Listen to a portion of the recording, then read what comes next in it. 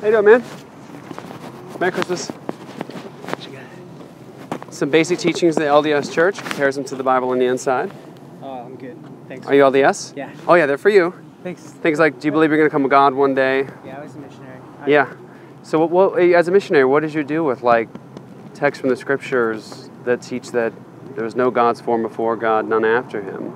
Well, I actually worked with refugees, okay. So we really didn't get into a lot of doctrine. It was more about converting. I mean, you personally. Converting them to believe in Jesus Christ. Which Jesus? Our brother. Satan's brother?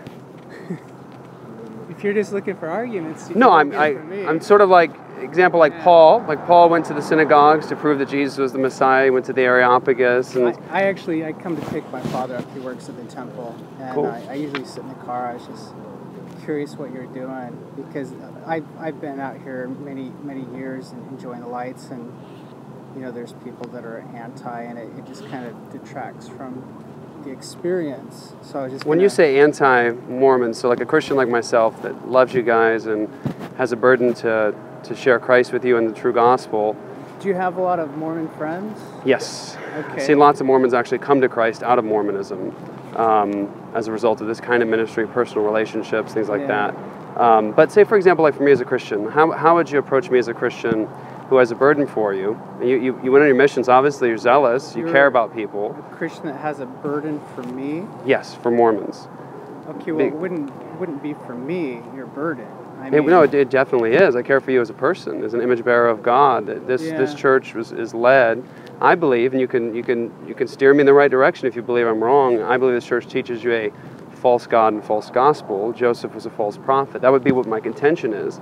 But here's what I was getting at. Yeah. When you were a missionary, you went and gave the account of the first vision. Correct. So you approach people in your first lesson with Joseph's first vision account, where he says that God told him, join none of the churches because they're all wrong. Their creeds are an abomination. The professors are corrupt. Well, I actually have studied a lot of religions. I study Hebrew right now and Arabic. Awesome. So I spent 20 years studying Buddhism. So I'm pretty open-minded into what's out there. And, being tolerant to other people's beliefs, and that's why it just amazes me that us being Christian brothers, how it'd be like me being a Muslim and going to a mosque and kind of handing out things which are...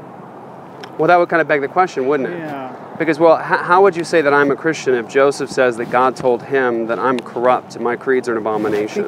I think you're getting hung up on wordage rather than the What does it mean that my creeds are an abomination? Rather than the spirit. What would that mean to you? Explain that to me. That God tells Joseph the creeds are an abomination, the professors, that's me, are corrupt. Well, I think the emphasis behind it was there was an apostasy. Right. And so how can I be your brother if I'm part of an apostate church? Well, Lucifer's my brother. He just fell away. Well, you were implying brother in Christ. Absolutely. So we share the same God? We all have the same Father. Thus makes us brothers. Well, I don't believe that God was once a man who became a God one day. Whether you're a Jehovah's Witness, whether you're a Mormon, whether you're a Catholic, we're still brothers. So Jehovah's Witnesses believe that Jesus is Michael the Archangel. Do you believe that? I don't get hung up on the labels. I look at you. If I was out on the street and I saw a homeless man, I wouldn't go up and say, are you a Jehovah's Witness or a Catholic? Because if you are, I can't help you because I'm Mormon. Well, I don't believe in that in the sense of us helping one another and loving one another. That's a different story. But I think the greatest act of love that I can show you is to show concern for you and to come here and to tell you that this church is teaching you a different God and a different gospel. Me as well. That's why I got out of the car. I know, and I genuinely appreciate that. Genuinely do. I usually will be studying my language tapes right now, but I thought it was cool. important. And I know what it's like to study Hebrew too. So yeah, it's a beast, man. Well, I mean, the big What's point, your name? Jeff. Jeff. My name's Sean. Hey, pleasure to meet you, man. Pleasure to meet you. Well, I would ask, say for example, we talk about Christ. Jesus says, and I know you'll agree with this, I am the way, the truth, and the life. No man comes to the Father but by me. So he says it's the only way to the Father. And yet, Paul warns in 2 Corinthians 11 that there are other Jesuses, other spirits, and other gospels that can't save. So, for example, the Muslim you brought up, he doesn't believe that, he says Jesus, that they revere him, but he doesn't believe that Jesus is the Son of God. Yeah, he doesn't believe he died and rose again, but that's not Jesus, is it? It's not the Jesus that I It's not the true Jesus. Yeah. If he's not the Son of God, he didn't die for sins and didn't rise from the dead, then that's not the Jesus that you would accept. Well, I think it's no different than you and me seeing someone and we may look at them differently just because of our experiences. So if I said to you, you may say he's a good man, and I may say, no, he's a bad man. I saw him do this. What if I said Jesus is not the Son of God and he didn't die for sins? You wouldn't refute that? If you said that, I wouldn't agree with you. So it's not Jesus, is it? Oh, that's my dad right there.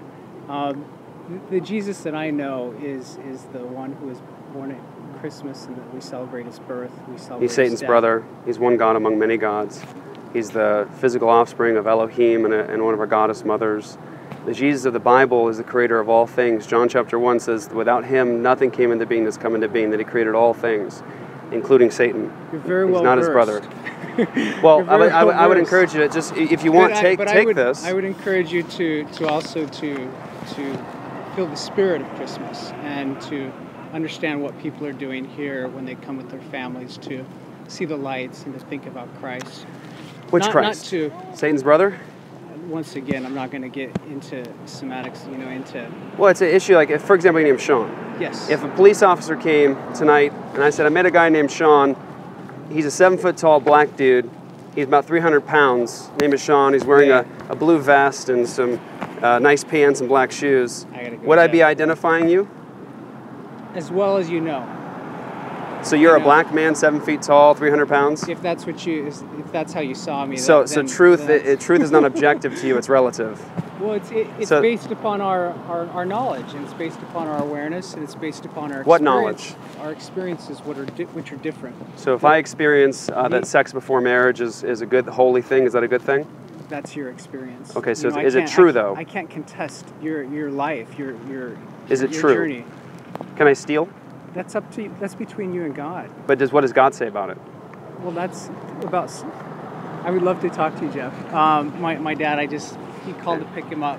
Well, I would encourage you with love, Sean, to think about the fact that this church teaches a different God and different gospel. And if you have the wrong God and wrong gospel, you have a God that cannot save and a gospel that damns you. I appreciate it. There's a better way to talk to Mormons than this type of experience. And well, I'll rest thankfully, Sean, I'll rest thankfully on the many Mormons that have come to Christ because of this. God bless you. Merry Christmas, Sean. Have a good night, man.